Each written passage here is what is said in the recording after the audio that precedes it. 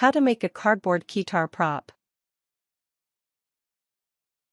The keytar is an instrument which was popular in the 80s. This is a keytar prop that you can use as part of a costume or just for fun. Steps. 1. Find a picture of a keytar that you like online, then print it out as it will be your reference. 2. Cut your first cardboard box in half down the seam. You will end up with 2 halves. Turn one half so it's facing long ways. Using a pencil, draw the keytar outline of your choice onto the cardboard. 3. Using sharp scissors or a knife, cut out the body shape. Now trace the keytar shape onto the remaining half of the cardboard and cut that out too. 4. Take the second box and cut it in half, then trace the keytar shape out again on each half and cut. At this point you should have 4 shapes. 5. Using the hot glue gun. Glue the shapes on top of each other in a stacked order. Now you have a solid keytar body. 6. Squeeze some acrylic paint out onto a plastic plate, get a clean dry sponge and lightly dip it into the paint. With even strokes, paint the front side of the keytar.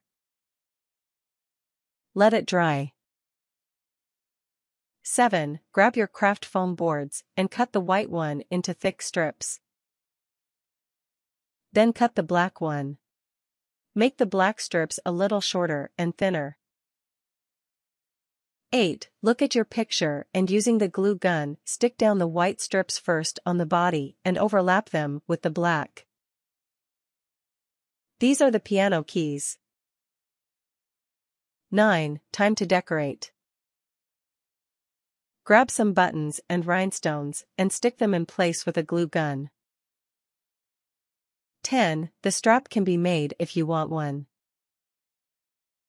Just cut a long piece of ribbon or fabric and glue it to both ends of the keytar. Tips. Stick buttons and rhinestones to the keytar neck for a cool effect. Painting the piano keys on looks great too. To paint, use a sponge, it won't soak the cardboard.